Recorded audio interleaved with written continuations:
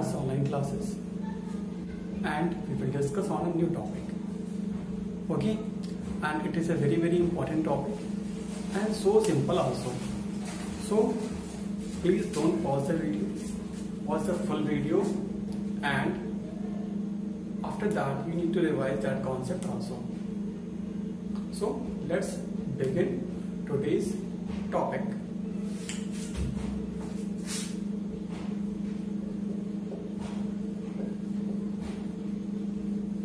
Topic is section formula. In coordinate geometry, we are studying section formula. Like that, if you are going to divide a line segment from here, so what is the ratio and what are the coordinate of this point? This is supposed to be this AB. Suppose the coordinate of A and B point is given to you, and P is a point which is divided line segment AB in two parts. So how will you find out the coordinate of the point P? This thing is we will find out by using the section formula. Okay, so let's begin the derivation of the formula. So simple. We take a straight line. There is a straight line AB. Okay, there is a straight line AB. This coordinate is x1, y1 of point A. Suppose it is a point P, and the coordinate of point P is x, y, and it is the point B, and the coordinate of point B is x2, y. Now this is the ratio. It means that it is m1 and it is m2. Now we will find out the formula. So we need to draw axis because we are working with the coordinate geometry here. So draw the perpendiculars from the point A, P and B. Okay, so it is x1, so it will be also x1. It is x, so it will be x. It is x2, so it will be x2. Now draw.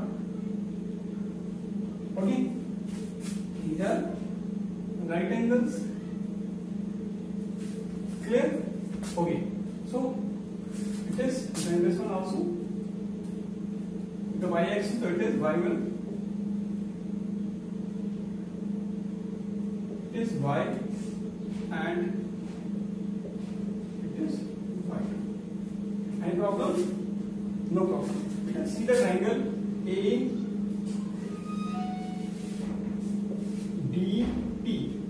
Triangle ADP is similar to triangle PBE. Why similar? Because this angle is equal to this. Okay? Because these are the corresponding angle and these are the right angle. That's why both the triangles are similar. And similar triangles property we have already studied in chapter triangle, and we know very well if two triangles are similar.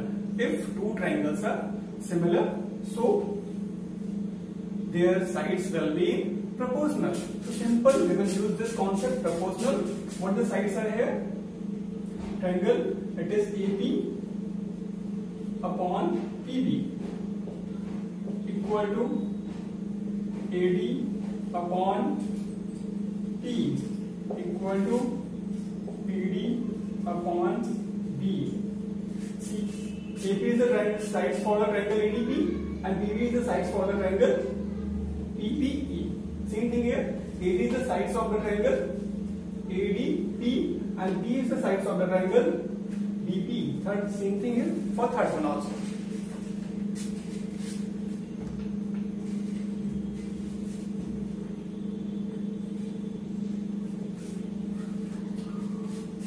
Okay, same thing here for third one. Now we will put the values of this one.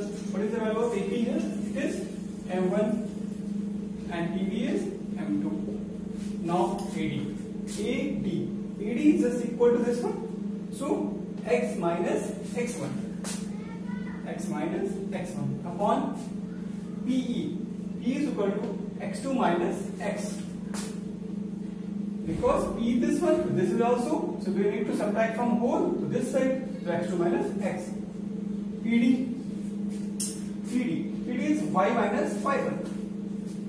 Y minus y1 upon be. Be is y2 minus y.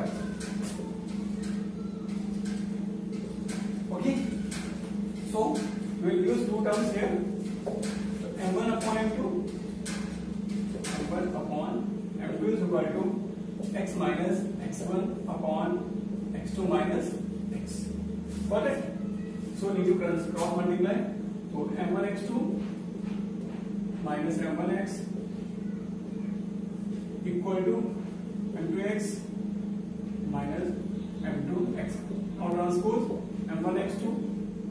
This x term, it is x term. We need to write together both the terms. It is negative, so we will transpose, it will be positive. m2x1 equal to m1x plus m2x. Now m1x2 plus m2x1 equal to, it is, we will take x common as m1 plus m2. Now x is equal to m1 x2 plus m2 x1 upon, this is the coordinate x. Like same, we will find out the value of y coordinate. Same thing we will take here. We need to do cross multiply. m1 y2 minus m1 y is equal to m2 y and minus m2 y. Okay. Again we will transpose the m1 by 2 plus m2 y1. Okay. Now it is minus, so it will transpose is positive. m1 y plus m2 y. Okay. Now m1 by 2 plus m2 y1. Y will be common here. That's why it is m1 plus m2. Okay. Solution is there only. So y is equal to m1 by 2 plus m2 y1 upon m1 plus m2. This is the coordinate for y. This is the value of x. This is the value of y. Got it? Okay. So this is the section formula. So we'll use this formula in the equations. So the ways are like that. One line segment AB is coordinate are given and the ratios are given. So by that we can find out the value of x and y. Okay. Now one thing is more. If line segment is this is okay AB and point P is the midpoint. Point P is the midpoint. It means it will be m1. It is m2. Both are equal or not? Yes. When both are equal, so m1 upon m2 is equal to 1 in every cases or not? Okay. So in place of m1 upon m2, now we will put 1. So 1 is equal to x minus x1 upon x2 minus x. So we will cross multiply x minus x1. Okay. Now transpose x2 plus x1 is equal to x plus x. We will write 2x is equal to x1 plus x2. X is equal to x1 plus x2 upon 2. This is the coordinate of midpoint. This is the coordinate of midpoint. 1 is equal to y minus y1 upon y2 minus y. Cross multiply. So y2 minus y is equal to y minus y1. Okay. Again transpose y2 plus y1 is equal to y plus y.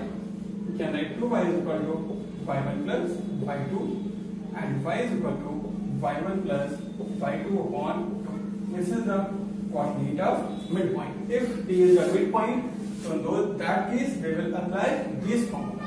Got it? So this is the today's concept. I hope you have learned it.